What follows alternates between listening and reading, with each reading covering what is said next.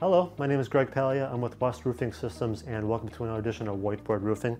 Today I want to talk about spray foam roofing and the 7 advantages it really has over other roofing systems out there. I want to talk about one thing real quick. I want to talk about change.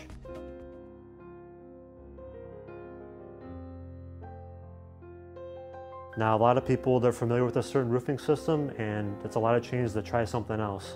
It brings me back to cable and streaming, TV services. I've had cable for a couple of years now, and they keep raising my rate every year to more than $200 a month, and I was just sick of it. But it was convenient. I was used to it. DVR worked. No service was interrupted. It was perfect. But I gave it a shot. I gave streaming, one shot there, and because it had some clear benefits, it was half the cost of my cable bill. I could always go back. But for anything and anybody to do a change, there has to be some clear benefits. And that's what I'm going to talk to you today about spray foam roofing. And the first benefit it has is that it's really good with R value.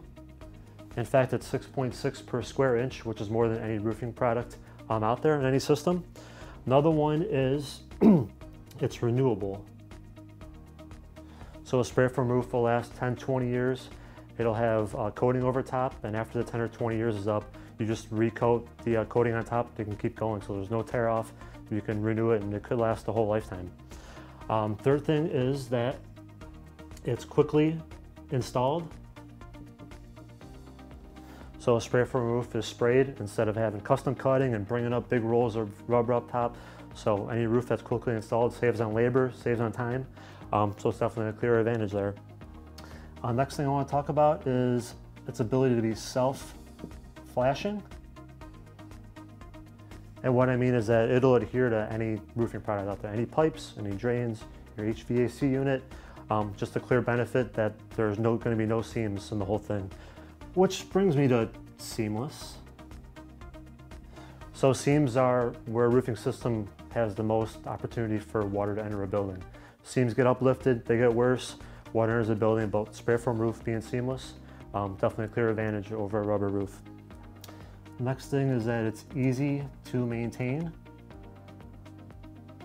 So sometimes a spray foam roof will have little cuts in it from hail or whatever it could be, but pretty much you just cut out the defective area, put caulk in it, or dry it, then put caulk in it, smooth it out, and then you're good to go. So very easy for anybody to maintain it throughout its lifetime. And the last thing is that it's proven. So we've done a couple roofs in the 70s, 80s. If you go to the blog post in the description, there's more details about each one, but we've done 2, 3, 4 recoats on these roofs that still have the original spray foam on there from years past. That's really all for today. Hope you learned at least one thing new today. If you want to learn more, again, go to the URL in the blog in the description there. And thank you so much. Have a great day. Bye-bye.